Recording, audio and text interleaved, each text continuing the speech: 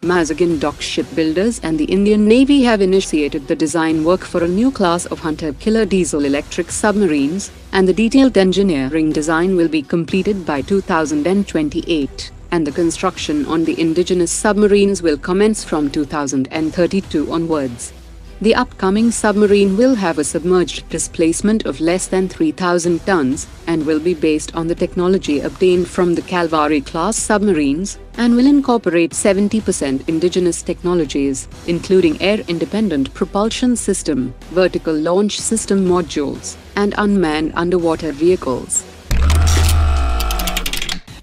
The Argentine defense minister has arrived in New Delhi, where the sale of 16 Tejas Mark 1A light combat aircraft is expected to come up. Interestingly, the Argentine defense minister also visited Brahmos facility, and the Argentinian side showed keen interest in acquiring the Brahmos missile, which has already been ordered by Philippines. As Argentina engages in talks with Indian officials over the Brahmos missile, experts have said that Brahmos missile would bolster its military capabilities and also foster regional stability, and this avenue of collaboration could serve as a catalyst for further partnerships in other strategic sectors.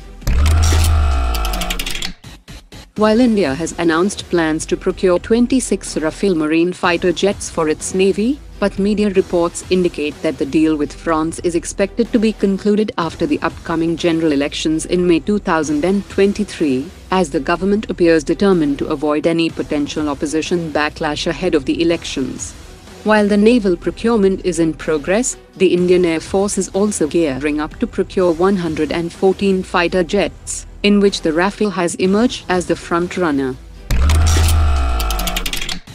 France's Safran Group is working on a heavily modified M88 engine to power its sixth-generation fighter jet prototype, and the same engine is expected to serve as the base for the development of the Indo-French engine for AMCA fighter jet program.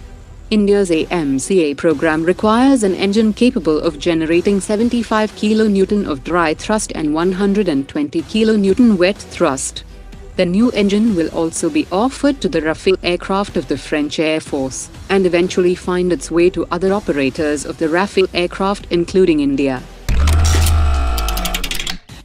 Aeronautical Development Establishment is set to design an autonomous ship-based reconnaissance drone that will be capable of vertical takeoff and landing.